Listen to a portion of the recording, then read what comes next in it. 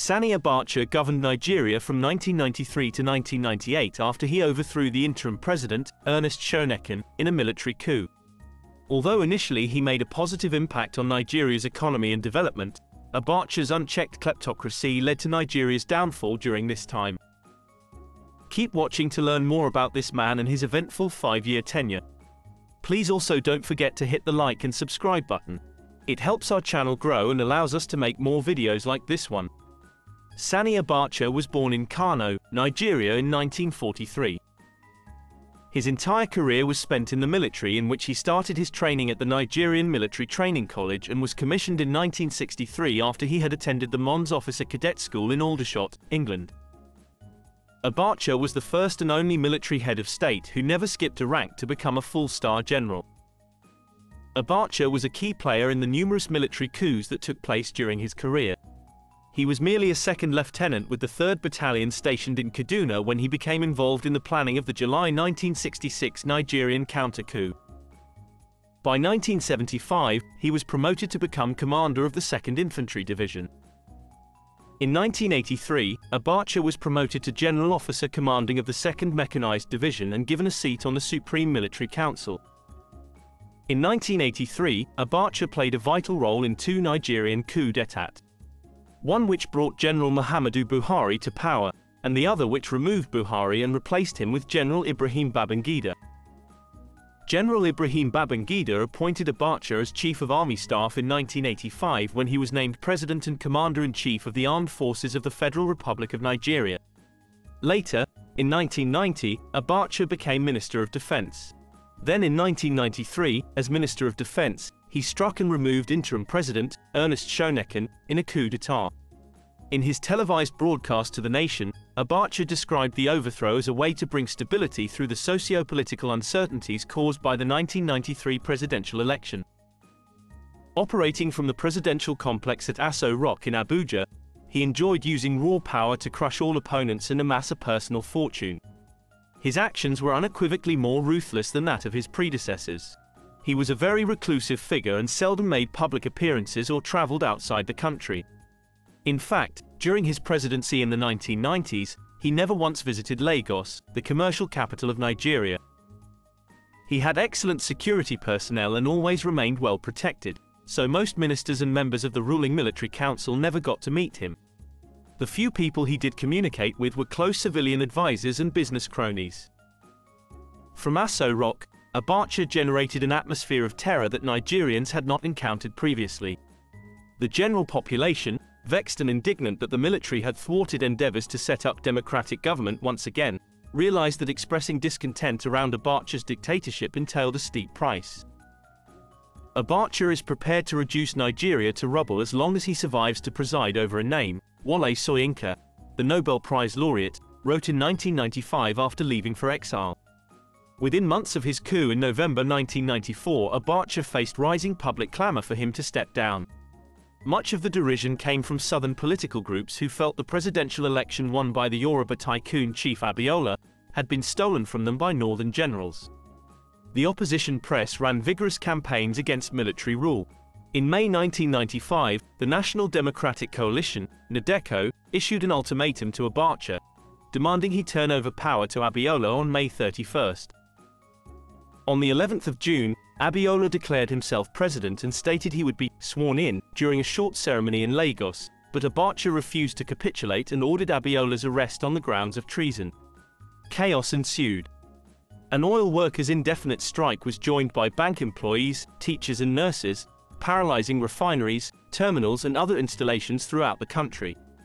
This led to acute shortages of petroleum products, reducing exports by a third. To end the strikes, Abacha employed bribes, threats, arrests, thuggery and eventually unmitigated repression. The oil workers' unions were shuttered.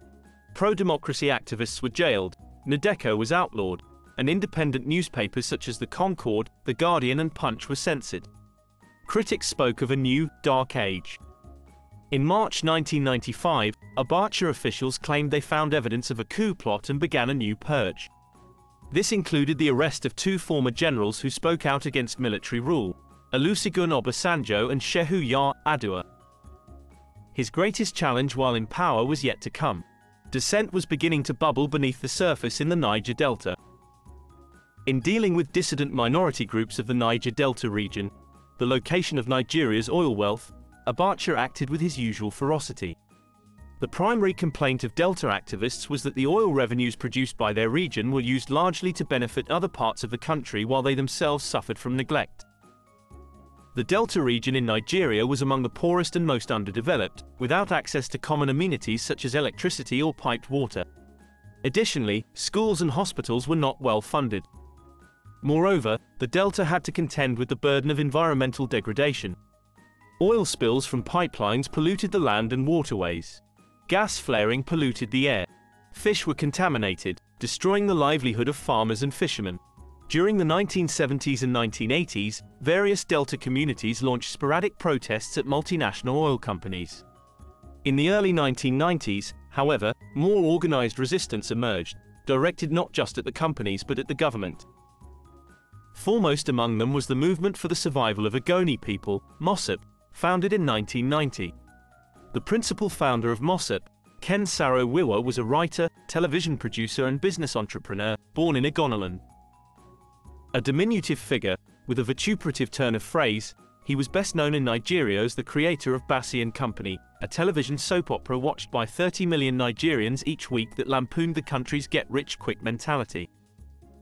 Saro-Wiwa's main bugbear was the plight of Ogoniland, an area of no more than 400 square miles in the Rivers State. Since 1958, its wells had produced about $30 billion worth of oil, yet nominal amounts had trickled down to the people living there. He cast the blame on both Anglo-Dutch Shell and the Nigerian government. Ogoni protests and rallies began to proliferate in the region. Abacha responded by sending in troops to protect oil installations and announced a ban on all public gatherings and demonstrations. He also issued a decree declaring that demands for self-determination and disruptive activities affecting oil production would be considered acts of treason punishable by death. After a series of clashes between the Ogoni and the government, culminating in the death of 4 conservative leaders by a local mob, Saro-Wiwa and 8 other activists were arrested. They were tried and found guilty of murder and sentenced to death. Despite worldwide calls for clemency, the Ogoni 9 were executed 2 days later on the 10th of November 1994. As a result, Nigeria was subsequently suspended from the Commonwealth. Abacha remained indifferent to the barrage of condemnation that came from abroad. The execution of the Ogoni 9 had served its purpose of warning critics what the cost of opposing him was. Other notable victims included Kadirat Abiola, the wife of Chief Abiola. She was gunned down in her car in Lagos by security agents. General Yar Adua was another victim, being murdered whilst in prison. The army too was purged of dissidents. Abacha's deputy, General Oladipo Dr, and other Yoruba officers were charged with plotting a coup and executed. To perpetuate his grip on power, Abacha next turned his attention to obtaining a popular mandate for his rule. He allowed the registration of 5 political parties, all of which were closely identified with members of his regime and its supporters.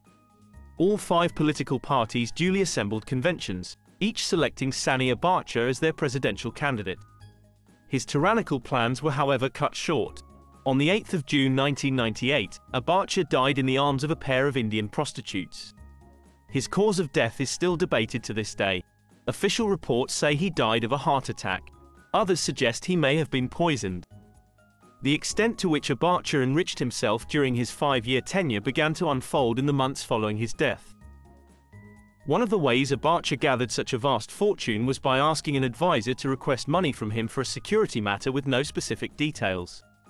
He would then sign off on the request, and the advisor would take it to the central bank. The central bank would give out the money, which was often in cash form. Most of the money was then taken to Abacha's house, with some even being transported by the truckload in dollar notes. Abacha didn't stop at just one method to rob the country blind. He had many. For example, he would inflate state contracts and keep the difference for himself, or extort foreign companies interested in doing business in Nigeria. Transparency International estimate that he stole between $2 and $5 billion during his tenure. Most of the money ended up being kept in bank accounts in Switzerland, Liechtenstein, France and the United Kingdom. In 1999, Olusegun Obasanjo, the president of Nigeria at the time, recruited the services of Swiss lawyer, Enrico Monfrini, to help to locate the illicit funds and return them to Nigeria. In a BBC article published on the 28th of January 2021, Mr. Monfrini confirmed that his work secured the restitution of just more than $2.4 billion which Abacha had stolen from Nigeria.